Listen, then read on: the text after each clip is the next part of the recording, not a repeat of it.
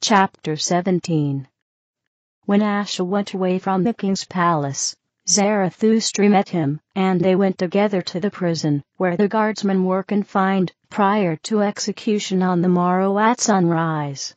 And there came 400 of the converts of Asha, and, when they stood around about the prison, Zarathustra said unto them, Stand ye in the altar, that is, crescent, of the living God, for his power is upon me, and I will deliver this prison. And the keeper of the prison, and also his attendants, woke up, and came with spears, saying, Disperse! Disperse! Or, by the king of the sun, ye shall die. Zarathustra said, Art thou greater than I who Mazda? Thrust, then, thy spear against my breast. The keeper did so, saying, Thy size is nothing to me, thou boaster. But, lo, the shaft was broken in 1,000 pieces, neither touched the blade against his garments.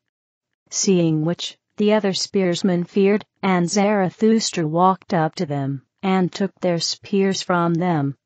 And the Zarathustrians stood in the form of a living altar, and Zarathustra laid his hands against the front wall of the prison, saying, In thy wisdom and power, O Ahura Mazda, deliver thou this prison.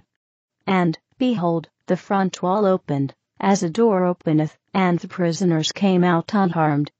Zarathustra said, On the morrow the king will decree to death every faithist within the city.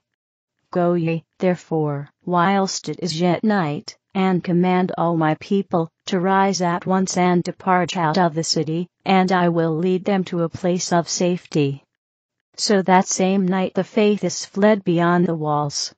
And it came to pass that on the next day, when the king heard what had transpired in regard to the prison, he decreed to death every Zarathustrian found within the city, even as prophesied by Zarathustra.